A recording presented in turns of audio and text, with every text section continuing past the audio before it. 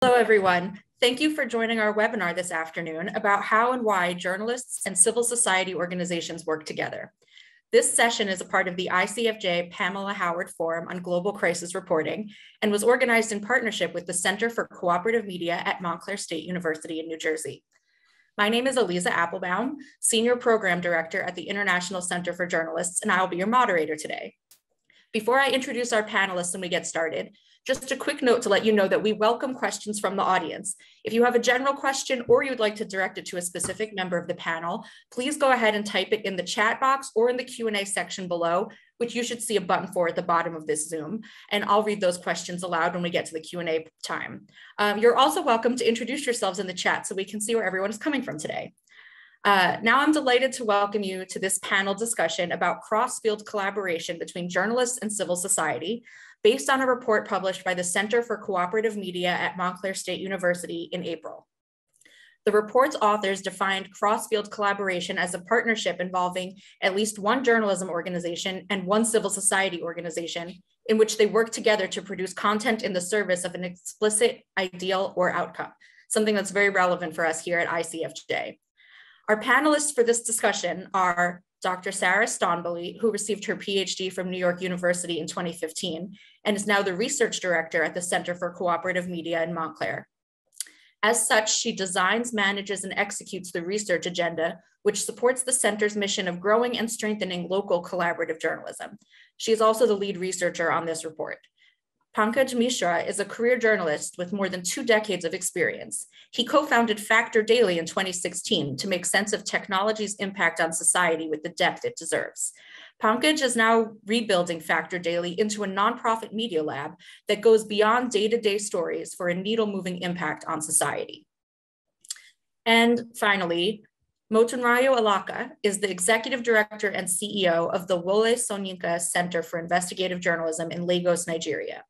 She has worked to expand the frontiers of social justice, democracy, and human rights in Nigeria, Africa, and beyond through the media for over 15 years. She currently leads the Collaborative Media Engagement for Development, Inclusivity, and Accountability Project, which supports media independence and accountability at the subnational levels of government with 26 media organizations. Thank you all for joining us today. I'd like to start with a question for Sarah, the lead researcher on the report. Can you tell us a little bit more about the research and then maybe share some of the findings?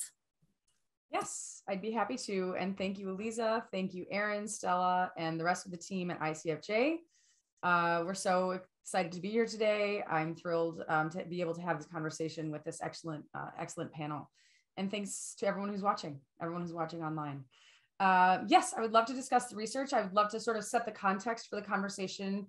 I did bring along a few slides, so maybe I'll share them now. This panel, as Eliza said, is going to be discussing cross-field collaboration. It is a newish term. Sorry, one second while I get my slides up and running.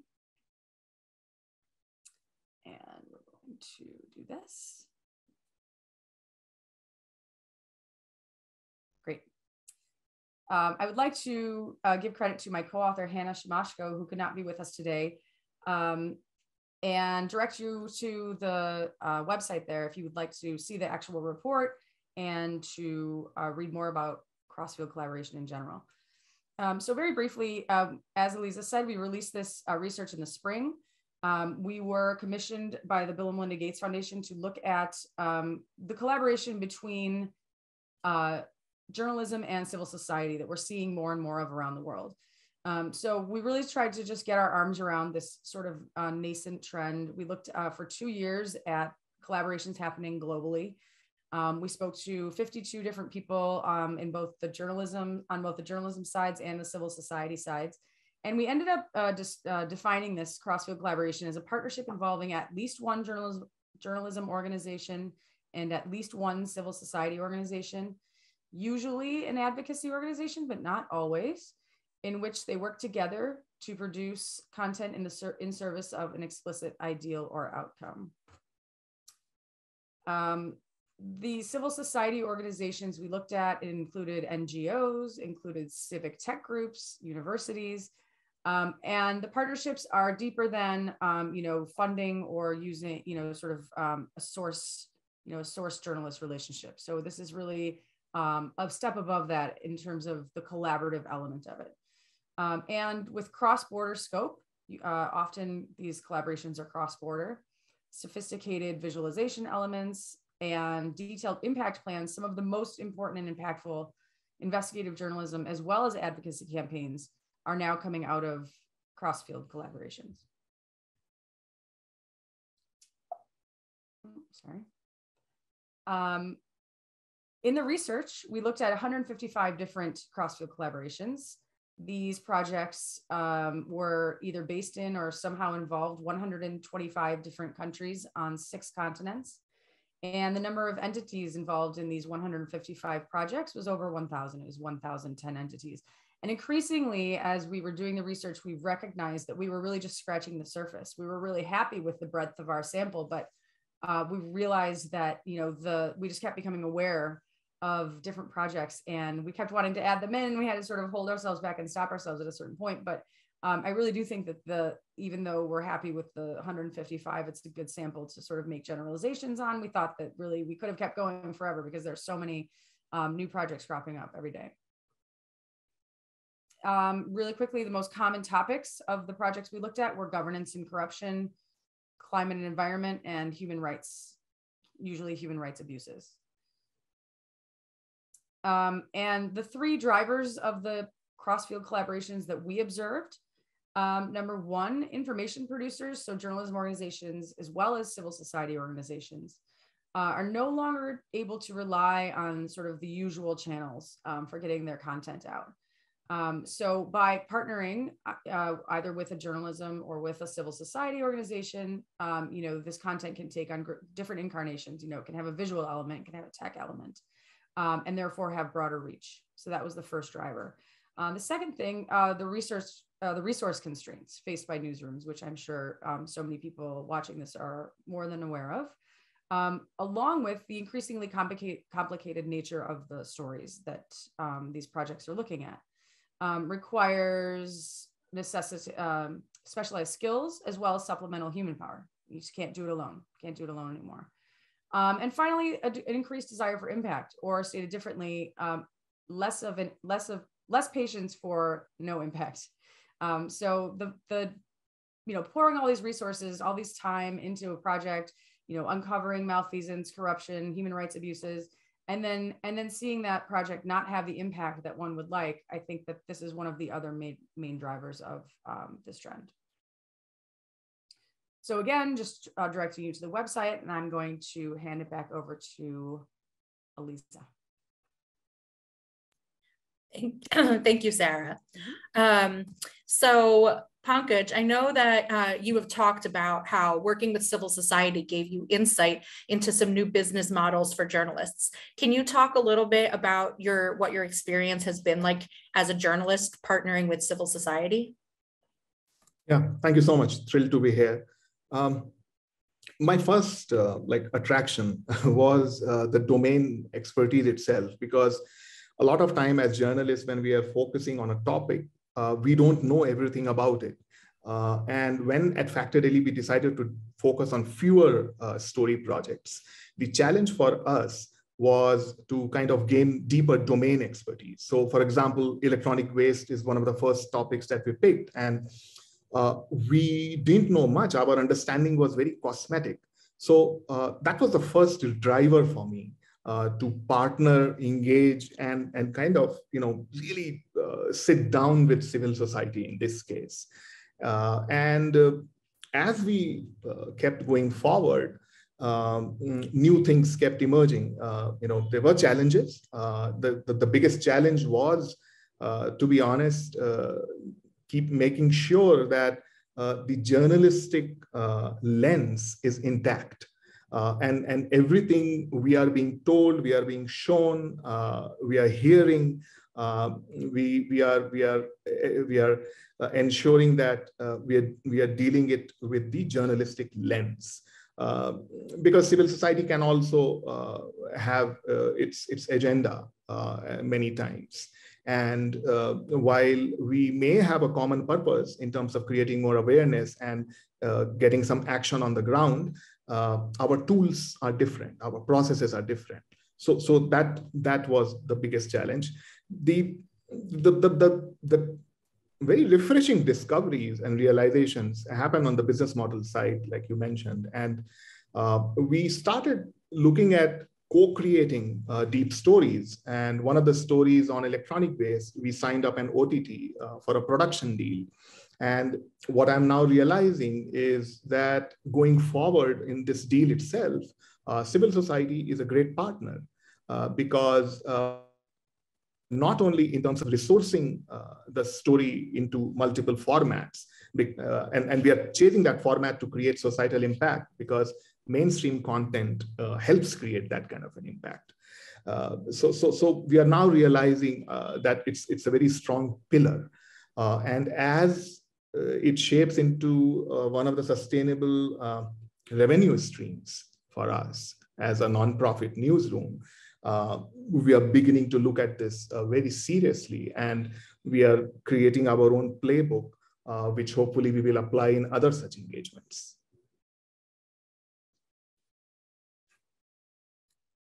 Great, thank you. And Motunrayo, one of the things that that we have talked about is, the way that you want the way that you think that journalists should be changing their relationships with sources. What are some things that you've learned during your work on this topic? Thank you very much. First, to congratulate Sarah and the team for the great work on the research. It's really exciting to see a lot of work that has gone into that, and the findings of the research are equally exciting. And for us, as a student of political science, because I read political science, it was clear to me that there needed to be a relationship between civil society and journalism. And also the struggles of my country, Nigeria, from colonialism to military rule, really gave that background of a need for activist group, civil society groups to collaborate with the media to push the front. What I saw was missing was that after we got a more sustainable democracy, the work around intentionally, now collaborating for the kind of country we wanted, we saw that there was a need to improve that. We also saw that there were gaps in the understanding of, what non-governmental organizations expect the media to be doing because of the kinds of collaboration that had gone on in the past, and what the media actually should be doing. And so I'll talk from the perspective of a model that really relates to Sarah's amazing work that I've built over 10 years, which is called RUSH, Report Until Something Happens. And it's basically built on what really should be happening. Like Pankaj said, we're talking about a huge knowledge gap on the side of the media, of journalists. There's a massive knowledge gap. We want to cover stories, but we are not always, our expertise is journalism. And then there are people who are experts in the fields that we want to cover, experts in education, experts in medicine, experts in, the extractives. And it is then important that we bridge our knowledge gaps so that we can do our work of informing the populace, educating the populace, and also entertaining the populace properly, because now we know. And so that knowledge gap is there, the knowledge gap of the subject matter. And of course, we're also thinking of issues of distribution. Now, we might publish as just a media house, but when it gets to the hand of an NGO, an advocacy group, for instance, they can take it to the streets, they can take it to communities, they can get people talking about it. When it gets to the hand of the entertainment industry, they can write a song about it, they can do a play about it. And so the information that we wish to pass can spread wider and faster because we are collaborating. And of course, there's the issue of ownership. We want because journalists don't report for themselves, we report issues. We report because we believe that reporting, yes, it informs people, but it also educates them to be able to participate better. And in many countries, civic participation is actually what expands that space for development. So the supply of good governance is a function of the demand for it. And in many countries where there is apathy and where people do not want to participate, it is also a function of what they know. And so when journalists report, these other groups of people who also have their own mechanisms of informing and educating can take up the report. Of course, the impact part is there, and it is an important thing. For us, that impact is, we have reported corruption, for instance, for many years, and my organization has supported so many, reports and awards to journalists doing investigative reporting. But, the big numbers, a lot of trillions of dollars stolen, and so many things going wrong. Sometimes the people don't understand that. But when you partner with others, you can break it down in ways people will understand so that we can activate their participation and they can own the stories. And of course, there are also legal issues. When one journalist, like when we bring 4 or 5 journalism organizations like media houses to write a story or about a story as an organization, one of the reasons we also do it is easy to sue one journalist or sue a number of one media house. But when you're dealing with 5 media houses and 6 non-governmental organizations, it becomes more complicated for you to sue us, for doing our work. And so the protection of journalism itself lies in its capacity to be able to collaborate. I'll stop there now, and we can go on with the discussion. Thank you. Actually, that was a great segue, because you did just mention talking about impact, and that was going to be my next question. So we'll start this one with Pankaj. I think one of the things that was super interesting in the report was the way that different people kind of viewed tracking impact, especially the difference between journalism and civil society. So can you talk a little bit about, what are some lessons learned from tracking impact or trying to track impact across collaborative projects like this? Yeah, absolutely. So one of the things I want to make sure I put out is that I'm not a big believer in numbers and data. And in just a couple of lines, I'm saying that because I think it blinds us. And whether we talk of advertising or subscription, it blinds us because we start feeding to agendas, and our metrics are, okay, so this is working, so let's do more of this. The point I'm trying to make is that the sense of purpose in at least the nonprofit media is very, very important. And once we start looking at metrics in terms of numbers, purely for measuring impact, it can be blinding. And that's my opinion. But then does it mean that we are ourselves blind in terms of knowing if we are being impactful or not? So there, I think the first purpose of nonprofit journalism is sense making. And which is why we are talking about this collaboration with civil society. No matter what we keep telling, if it is not being understood, no matter what format we are producing stuff, no matter how interactive the story is, no matter how self-fulfilling it is, if it is not translating into understanding, then it is of no use. So for me, and this is the reason why I think of sense-making as the biggest measurement when it comes to understanding impact. And how do we do that? When we start, and Mutandra was making that point, and it is fascinating the way she's talking about how a story could become a song, a drama, a street play, anything, any vehicle on which the idea can ride to reach more people and to achieve this goal of sense making. For me, that's a measure of impact, which is why, for us at least, when I'm talking about looking at stories as products that could become different things. If it becomes an OTT, a series that we are working on, for example, now, it's a great impact for me because I'm reaching different languages. I'm also looking beyond English language because a lot of topics that we are talking about, people who are not on the so-called English internet could gain immensely from.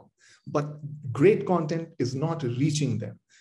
So if we partner with the content creators, OTT and production houses, we can do that. So for us, how many stories are becoming mainstream content? How many of them are actually reaching to the grassroots in a way that they are understood? So I know it is a little deviation from just targeting the policymakers, think tanks, all those intellectual discussions that keep happening on all the topics from climate change to electronic waste, right? But for me, I prefer being niche. I prefer creating impact, even if it's small, but where it matters the most. Excellent, thank you. Sarah, go ahead. I just wanted to comment on how much I love that, because it's something that we didn't talk about explicitly, but was like the concept of the fact that advocacy can look very different in different contexts, right? Like, I think when a lot of people think about advocacy, they think of like, going up to the steps of government and presenting a petition, or like advocating for someone to have some sort of consequence on some sort of official or business or something. But actually advocacy can look very different. It can look like storytelling to an audience that would not normally see the story through some sort of through a video, through a movie or something like that. So I just wanted to say I really love that point, and it sort of broadens the definition of advocacy in a way that I think is useful as well. Yeah, if I can jump in. So totally, like I said, it's an exciting session for me. I'm really excited about it, because what we're talking about is audience engagement. And, it is at the center of what can actually cause change.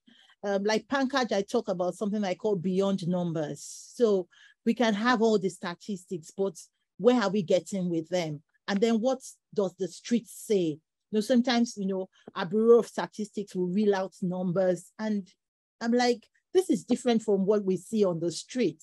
And there has to be a way to merge this, big numbers with what is happening on the street, because that is where impacts can happen. That is where change can happen. And it has to do with the fact that, there's a way that media has been constructed to be very elitist and serving to elites. And it is the very reason why there's a decline in the capacity of the media to sustain itself. Because if the people who have the mass of the people are not interested and do not understand you, then who do you sell to? If you're selling more to government and private sector, then where is the place of the independence of the media, when these are the people who pay for the work that the media does? So collaborating is actually at the heart of the sustainability that media wants to achieve, and the independence that it wants to achieve, because it gives it the power. That is why it's the mass media, but somehow it has become the elite media, the media for, just the sophisticated and the English speaking. And, there's a type of person you expect to understand media, but that's not how media work is supposed to be. It's supposed to be reaching the people, reaching the citizens. And for us in a country where, and for every country, I believe, where you really need to activate citizens' participation. And the way to do that is to ensure that, they understand what they are reading, it gets to them, and they can participate because they know. Absolutely. And I think that all three of you kind of touched on another major issue that came up in the report a lot, which was that tension between journalism and advocacy, and how you can kind of straddle that line. And, it does bring up some interesting ethical issues for journalists, I think, but it is something that, as Sarah mentioned, as the definition of advocacy is changing, that's something that a lot of journalists are beginning to reckon with. So Sarah, did you want to maybe talk a little bit about that tension, and then anyone else can jump in as well? Sure. Yes, absolutely. I also wanted to sort of mention in response to Moch and Rayo's point too, like this impact that you're talking about with community engagement and understanding is also the most difficult to track, right? If you're a journalism organization and this is your goal, this is your ultimate impact goal, it's much more difficult to track than, online metrics of the kind that Pankaj was just talking about, right? So I think that this is where we still have work to do as people who think about these things, right, is how do we programmatically or sort of with less friction sort of quantify that, because in the end, a lot of funders want to see that kind of impact was made. So it's kind of still something that I think is being worked out. But yes, the tension between sort of neutrality or objectivity and advocacy is real. And in the people we interviewed, it was more real for those journalists who had been trained in objectivity, who were sort of schooled in that tradition. And there was a real discomfort bordering on anxiety about partnering with civil society organizations. However, importantly, those journalists were not any less likely to join a cross-field collaboration. They were just more anxious about it. So we did see, we sort of in the report, we sort of compared the global north to the global south, and those are not sort of ideal categories in any way, but we kind of saw this pattern, and we saw that for journalists who, really wanted to remain neutral, which as so many do, they found ways to work around it. And so we talk about, again, in detail, but here I'll just say, very specific practices, which, Pankaj and Milton Rayo can speak to with more detail, but such as, being very transparent, whose role is which, and laying it out at the beginning of the project, making very clear, okay, we're going to do, this explainer part, and then, maybe on the website, there will be like a separate piece, and, or maybe the advocacy organization or the civil society organization will pick it up with the advocacy element later, and that sort of thing. So there were practices. And then there are also people at journalism organizations like Miriam Wells at Bureau for Investigative Journalism in England, who talks very sort of openly and I was going to say like sort of advocates, but sort of pushes the narrative boundary of what journalists are able to like care about in a way, right? So she's like, it would be sort of almost ridiculous to say, and I'm paraphrasing here, these are not her words, to say that we don't care about human rights, right? To say that we don't care about justice, and sort of almost saying like, let's be a little bit more honest about things we, sort of these small d democratic values that I think so many of the investigative journalists working on projects like this care about. But I would love to hear more from the people actually practicing.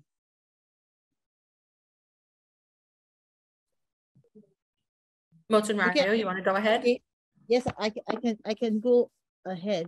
So to my mind, the work of the journalist is clear, and the work of other parts of civil society are clear. And that is why in the Rush model, I explained that it is important, like Sarah says, that when a collaboration is happening, that from the beginning, we are clear about who is doing what and what we can do and what we cannot do. So to my mind, for instance, the work can start as a story. So an already published story about supplies in a hospital, for instance. A civil society organization picks that up and goes to that community. So I talk on the Rush about two major communities. There's a community of interest and there's a community of geography. And I say that where they intersect, the niche that Pankaj mentioned is where impact will be highest. So the journalist does reporting. And I always say that the journalist can be friend to many, but the journalist cannot be in bed with any. So even the advocacy groups, we can't. That is not what we do. We're journalists, so that even if an advocacy group if there's something that we need to report on about an advocacy group that we've collaborated with, it is our work. It is not witch hunting. It is just, putting news out and seeking justice. But journalism is not a totally objective profession. It is biased to truth. It is biased to justice. It is biased to human rights. So those are clear as to what we do. Journalism has some advocacy in it, but no, it does not equal advocacy. So when we're organizing programs, and we are more of a journalism training and capacity development organization, we don't publish directly, but we support many organizations that do. But I always say that, our organization is not unlikely to lead, a placard carrying protest about something. The way that we protest is to report about the issues or support journalists to report about the issues. But there are some people whose work it is to go to the communities to mobilize people. That is not our work. So I think that definitely there's a tension, but the more we educate and enlighten and, you know, talk about the fact that, you know, our roles are complementary, but we are not equal to one another, the better, and, you know, the better for us. There's also the thing about tracking. In what we have found is that one of the things that people say when I talk about rush, people say, how about fatigue, you know, because rush is also about follow-up journalism. We've reported an issue, we want to keep on it until the people feel change. But I'll quickly make an example of, you know, reporting the extractives, for instance, in the Niger Delta. And I think I shared the story with Sarah to say, you know, journalists have been reporting the Niger Delta for many years. And we're now finding situations where the Niger Delta of Nigeria is the region where there is oil, where, you know, most of the resources come from. And so there's a lot of pollution in the area, oil spillage, a lot of, it has affected the livelihood of the people, and the people have not been better off, you know, like the story of the blessing and the cost of, you know, having resources and having crude oil, especially. But, you know, people have been reporting it. And now when we send journalists to the field to report, we get feedback to say, you know, the people are asking us to buy them breakfast. They're asking us to pay them before they talk.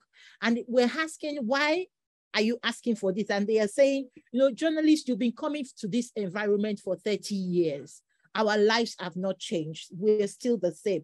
So please buy me breakfast so that when you don't do anything about this again, I'll remember that I ate breakfast. I'll remember that, oh, I was given some money, because this has no benefit to me. So how do you keep reporting when the people's lives do not change, when the people cannot see movement? So we say, yes, we have to keep following up on the issue, keep reporting it, but also we have to be able to say, on this particular project or on this particular things, and we have a lot of abandoned projects in the country, on this particular issue that we're pushing, we have been able to record success. So an example, a community in Northern Nigeria that had not had power for many years, a journalist we supported wrote the story, and then the advocacy group picked up the story. So we really believe in the need for an independent driver in collaborations between journalists and other groups, you know, and so we are the independent driver. They picked up the story, and a community that had not had power supply for over 6 years, they get power supply. That is impact, and that is how we track it. It is that issue, and we can talk about who collaborated on it, where is the story, where is the community now. So those kind of niche kind of successes that you can talk about, young people, because of a song that started as a story, decide to say, oh, we are going to get voters registered, and we're going to do more. All of these kind of things, you know, there are ways that we can begin to track impact. Thank you. Those are some really excellent examples. And I mean, it can be hard to hear sometimes, but really good points. Pankaj, did you want to add anything? Yeah, no, very quickly, a couple of points I want to touch upon. One of them involved large, you know, the tussle, the tension. I would say I love that tension. Just imagine what all media has gone through. You know, brands, advertisers, subscribers, bulk subscribers, you know, all kinds of influencers have been dogging us for decades, and we've been fighting all those battles. I would say this is a good battle to fight. And for that, I would look at it as a healthy tension. And I would rather have this tension than mindless tension with brands and advertisers and subscribers, which actually takes me away from my core purpose. So that's number one. The second thing I want to make an observation about you know, scale, impact, mainstream media, and so on. So again, I'm talking from my experience. So my context is India. My context are social, digital, internet intersections that I see here.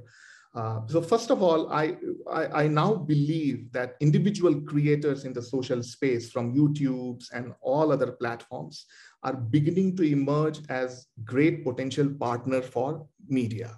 And I'm saying that because number one, a lot, at least some of them, are very focused on a particular topic or a cause.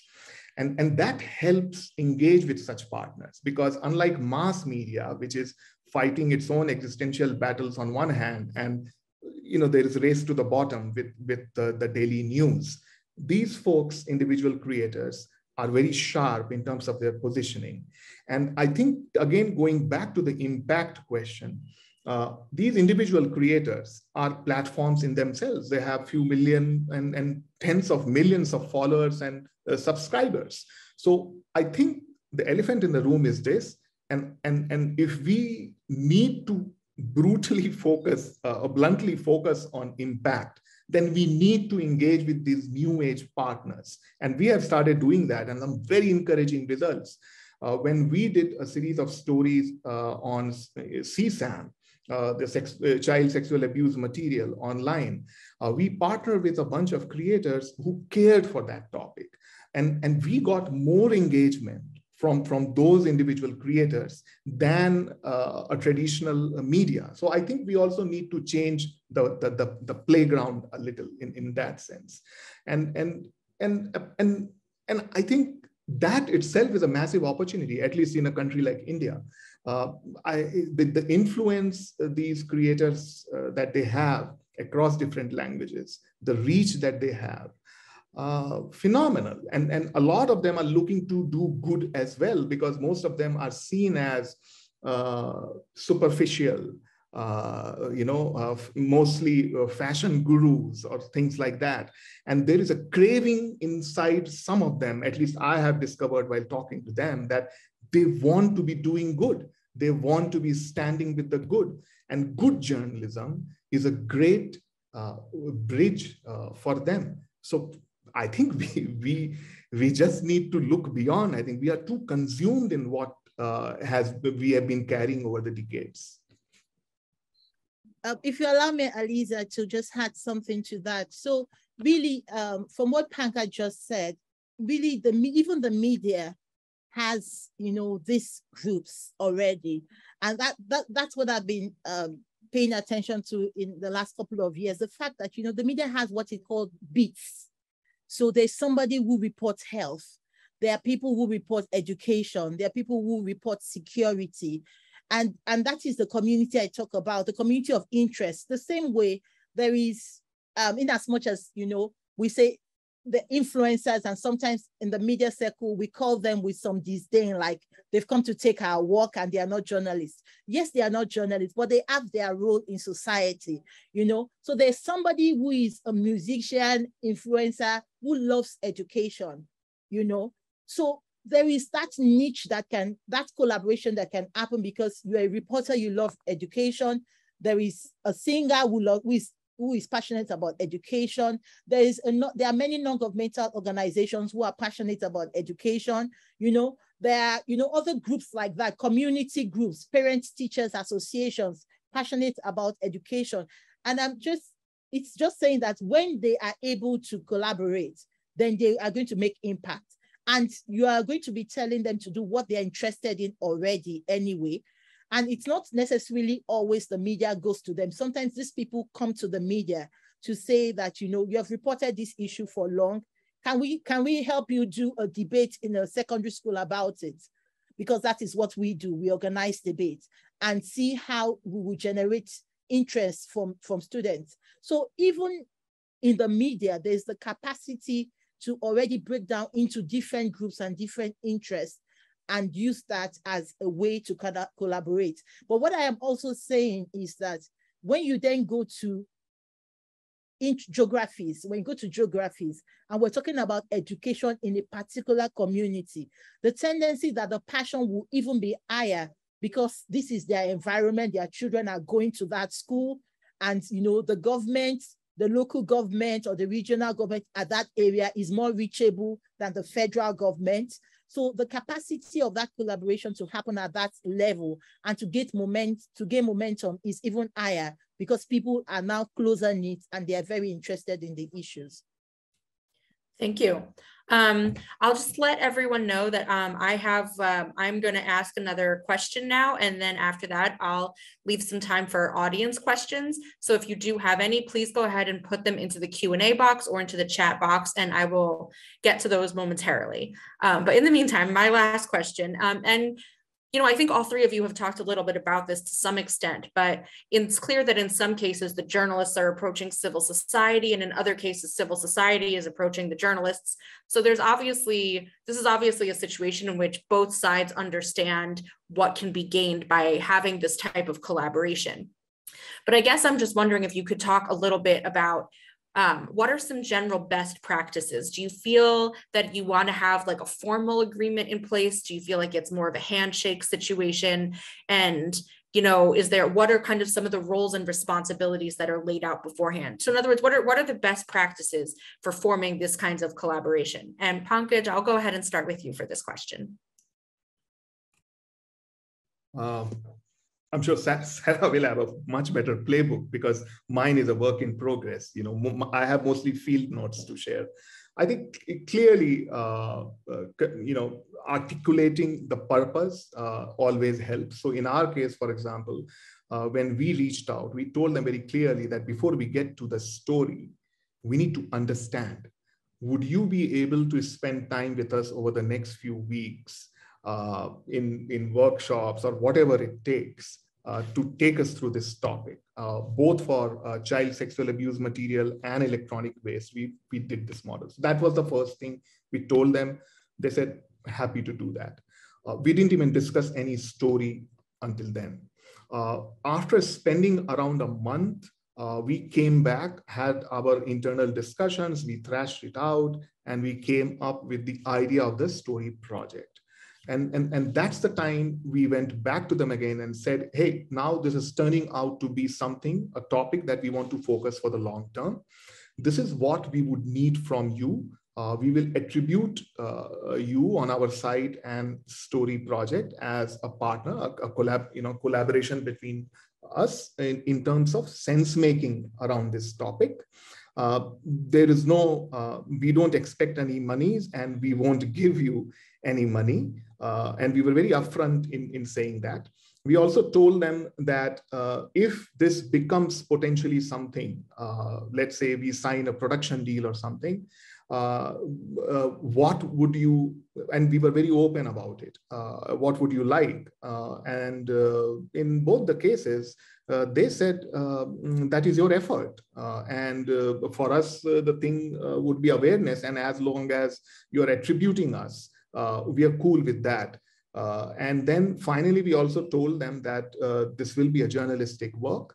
So while we will rely on you for insights and understanding, we have our own journalistic independence and scrutiny.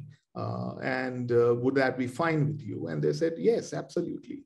So this is a very broad, we didn't have a contract in place, but in future, I do see encountering all kinds of folks and organizations where they can ask me, hey, what's the upside? If this becomes a movie or a book, what is in it for us? I don't have a specific answer, but I would just throw things like, this is a nonprofit media, we are a nonprofit media. If there is an IP, then yeah, why not share any outcomes from that IP with you towards the effort? Because now I have learned that in production, there are different stages. And when a project goes to production, there is a cost of production, or there's a cost of research and development of a project, a movie project. Now, that R&D budget is where you can allocate contribution to researchers. So civil society can be, a research contribution, and we can value their time in that sense, but absolutely journalistic. Oh, just real quick, Pankaj, when we first talked, am I remembering correctly that you also did a lot of research on which civil society organization you would partner with? Like you researched them for a long time first too, right? Yes, we did. And, yes. And it's very important that you bring it up, because color of money and color of insights is very important in journalism. And for us, we didn't, because again, these are long-term collaborations. You can't abort once you are in flight. So as you would do with any partner, or when you are hiring a reporter, I would say that there is nothing wrong in looking at everything through the same lens in terms of integrity, the sense of purpose, and how it is aligned with our purpose. And absolutely not questioning or judging them for their advocacy, because it's their job.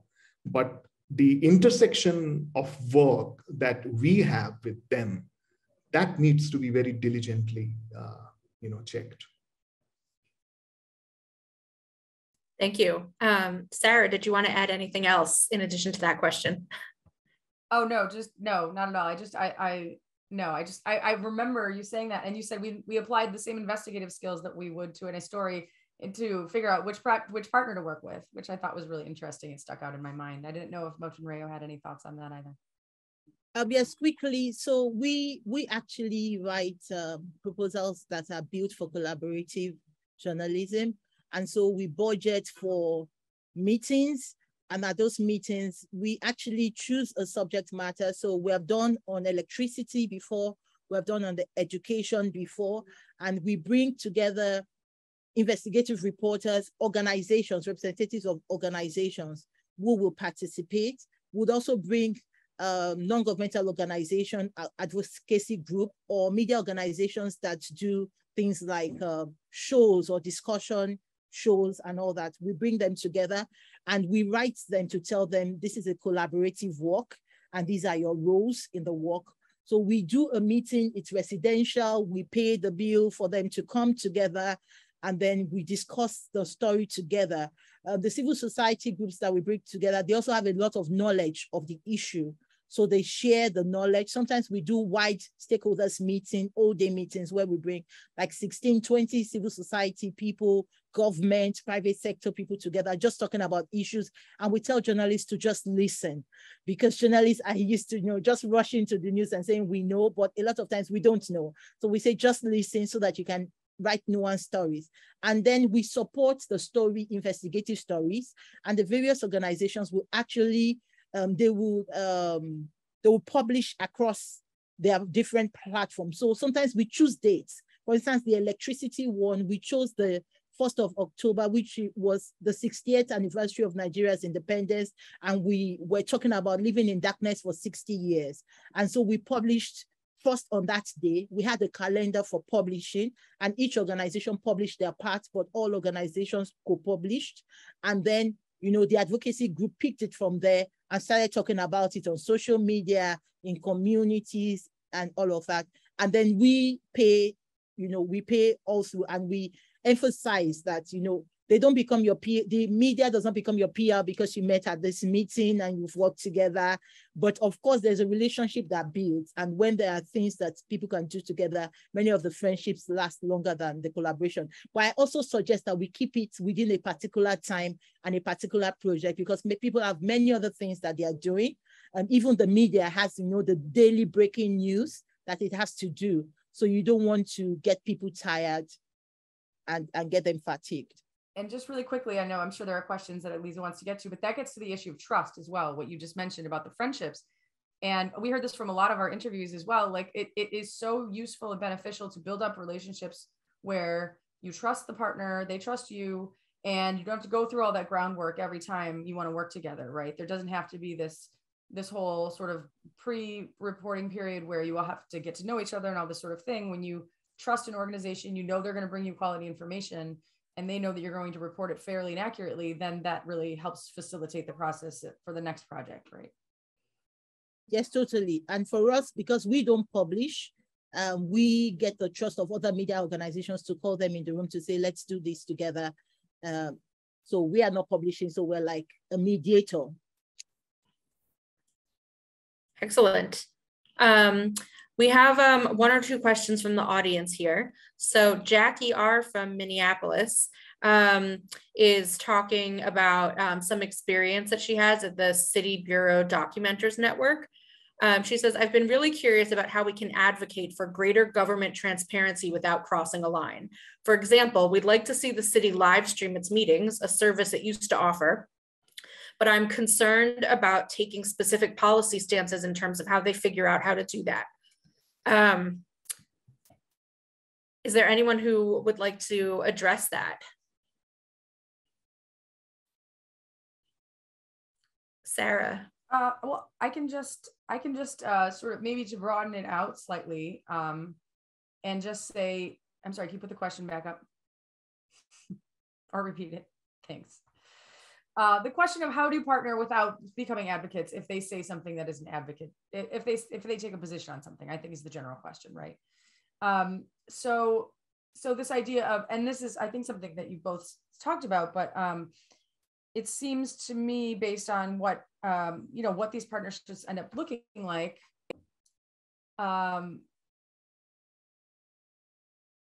yeah. So basically, right. I think, as we've said here already today, like the role of the journalist is very clear.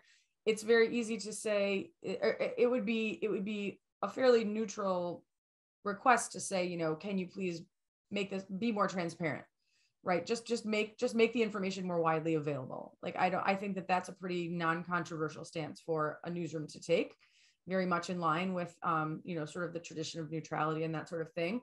Although, right, I mean, in various places around the world and in various contexts, simply just even putting the information out there is political. And I think that this is why I was going to say, when you asked earlier, what do the agreements look like or best practices look like? It really does vary. I mean, it's so useful to be able to generalize, and it turns out that a lot of the practices are the same or sort of take on the same flavor, but it really does vary, situation to situation. And if you have a context in which even just making information public is a political stance, like a dangerous stance, then that's very different from another. I don't know if anyone else wanted to add to that. Yeah, while I don't have all the social political context of where this question has come from, but I was just thinking about it.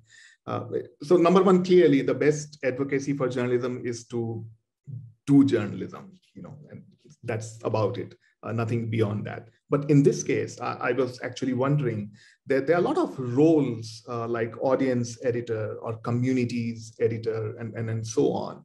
I feel that some of these questions are better tackled through these roles, even if they're part of a larger media or a smaller newsroom. If there is a role like that, those folks are more equipped to tackle, and I think they have more, not freedom, but they will have more ways of finding a path for questions like these, and they will be within their rights to do, because they are not journalists in that sense.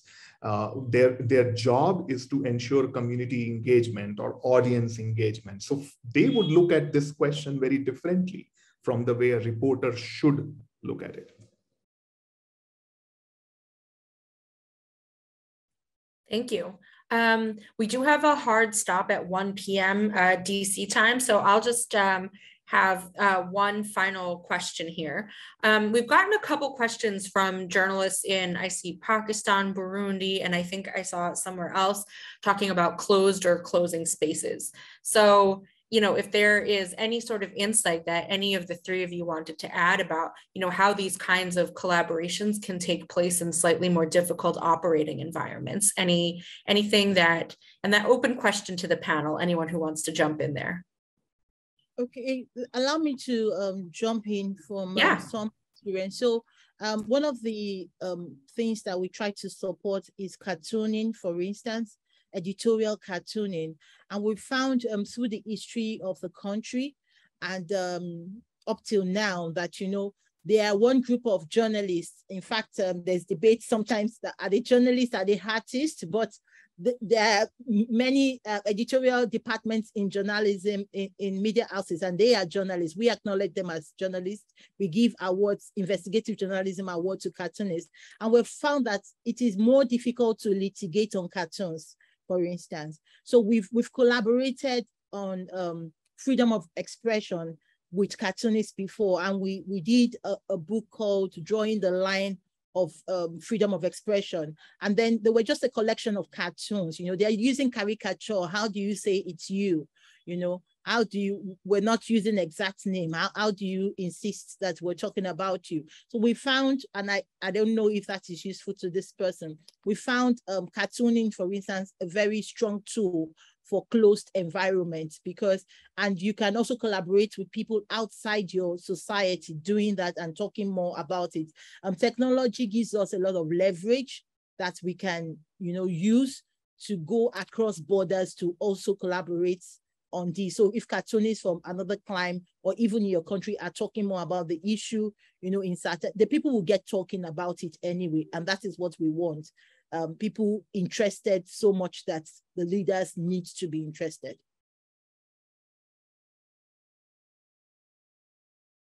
Thank you so much. Does anyone else want to add to that?